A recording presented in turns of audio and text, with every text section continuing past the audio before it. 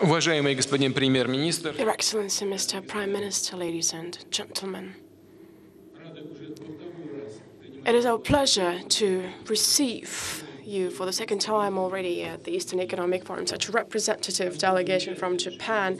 Such extent of participation of Japanese partners in the work in the forum has already become a good tradition. It is a good opportunity to discuss the joint projects that have already been implemented and also to outline new guidelines. I have invited Mr. Prime Minister to participate in another major international economic forum, St. Petersburg Economic Forum, in the end of May 2018, and Shinzo has accepted our proposal.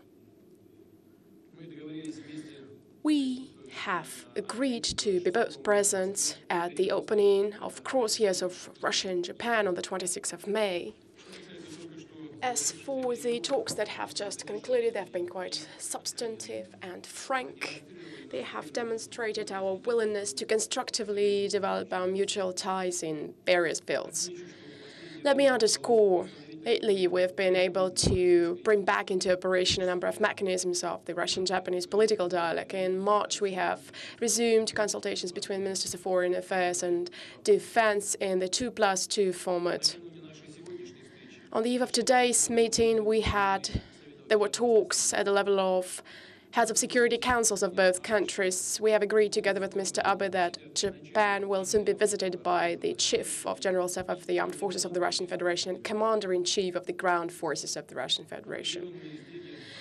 Certain progress has also been achieved in trade and economic cooperation. For the first 6 months of this year, the amount of mutual trade has grown almost by 15% to $8.4 billion. We keep improving the structure of our bilateral trade turnover. The amount of fuel and energy resources is decreasing in Russian export, while the amount of foodstuffs and agriculture is growing, as well as the products of non-ferrous metallurgy and chemical industry. During the talks, we commended our joint efforts aimed at implementing the plan of cooperation proposed by Mr. Abe in 8 areas and a joint list of priority projects. Intergovernmental Commission on Trade and Economic Issues is operating efficiently, as well as the high-level group and the Consultative Energy Council. To expand the business activity of the Russian and Japanese business, the Double Taxation Convention will serve to that goal. Participation of Japan as a partner country at INAPROM 2017 in Ekaterinburg has brought practical results, and we'll be looking forward to seeing our Japanese representatives at INAPROM next year. Let me emphasize, Japanese companies take advantage of all the opportunities of doing business at advanced development territories. In April 2016, with the participation of JGC Evergreen and Bank of Hokkaido, greenhouse facilities were commissioned in the Khabarovsk Krai, where successfully implementing oil and gas projects Sakhalin 1 and Sakhalin 2 built the first liquefied natural gas plant in Russia, the major part of which is shipped to Japan. Right now, the preparation for the third technological line is underway at this plant. We're stepping up cooperation in peaceful atom, and we expect that by the end of the year we will outline specific joint projects on mitigation of the consequences of the Fukushima accident. Mr. Prime Minister and I discussed an idea of direct railroad communication between our countries. These, of course, would require deep and thorough consideration. We are developing bilateral ties in education. Let me commend the activity of the Association of Universities of Russia and Japan, under the auspices of which the Japanese-Russian Student Symposium is taking place these days in Vladivostok. Our cultural and humanitarian ties have revitalized, which help establish positive climate and build confidence in bilateral relations. In June, in the presence of Prime Minister Shinzo Abe, Russian seasons were inaugurated, and in July, the 12th Festival of Russian Culture began in Tokyo. In November, Japan has been invited as a guest country to the St. Petersburg Cultural Forum. We're expanding sports cooperation. Right after this press conference at the Forest Federal University, Mr. Abe and I will visit the judo tournament among juniors named after Jidra Kano, and also will participate in the ceremony of inauguration of the Center of Martial Arts on the Ruski Island. Of course, we have touched upon the issue of peace treaty. We've discussed in particular the possibility of joint economic activities on the South Korean islands.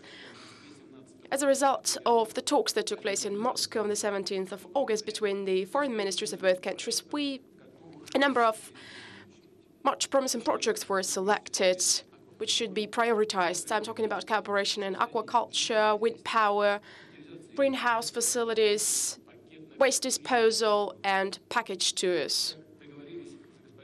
As has been agreed with Mr. Prime Minister this year, we have facilitated as much as possible procedures for visits by Japanese citizens of the burial sites of their family members on South Korea. Unfortunately, as many of you know, because of bad weather, the direct flight did not take place. We intend to organize such a trip this month, and I hope that the weather would be fine.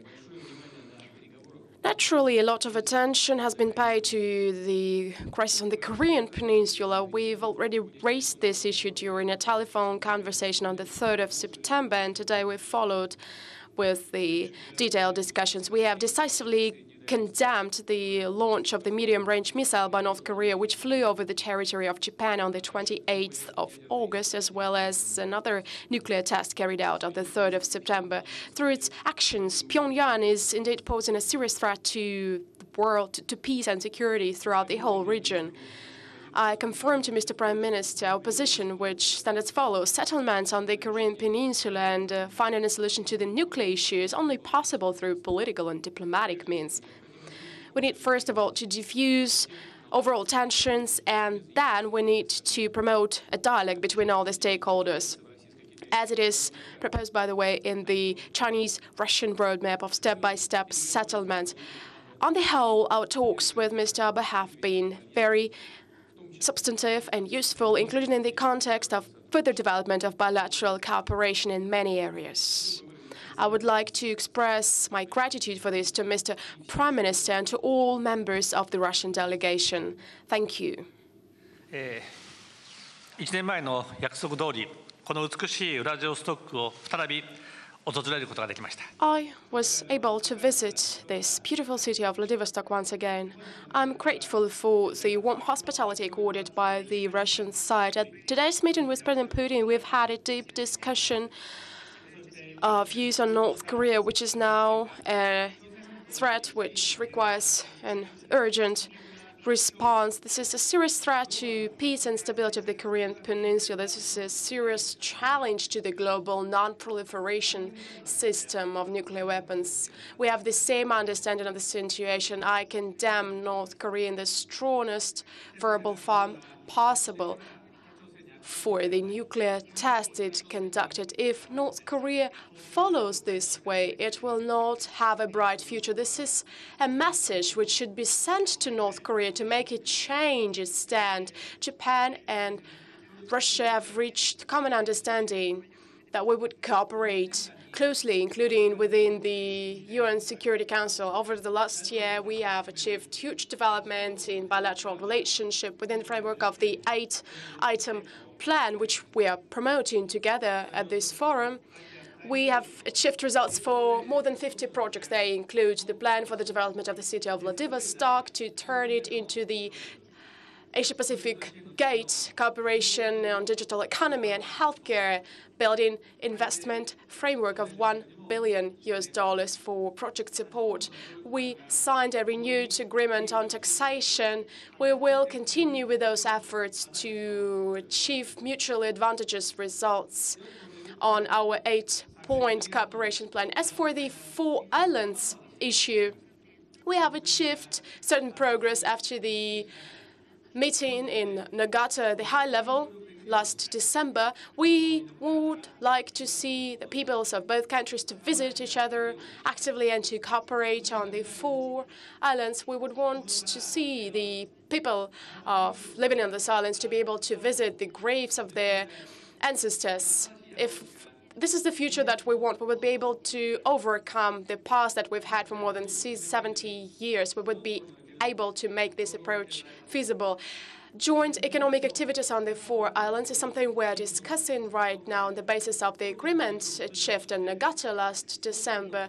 This time we have outlined 5 projects which require the soonest implementation. This is the project relating to aquaculture and seafood, vegetables growing in greenhouses, development of tourist programs, wind power generation, and waste disposal projects. We will specify these 5 projects and we will speed up the consideration of the movement process.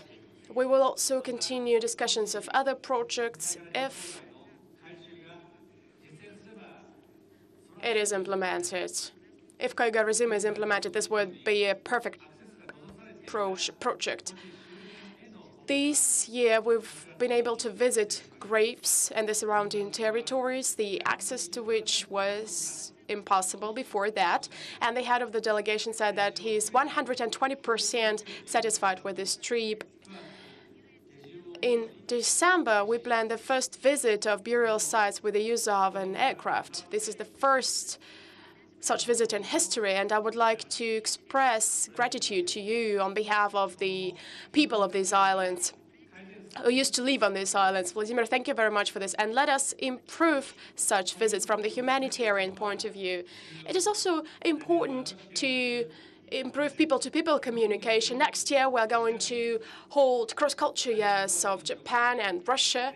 The inauguration ceremony will be held on the 26th of May in Bolshoi Theater, which has a long-standing tradition.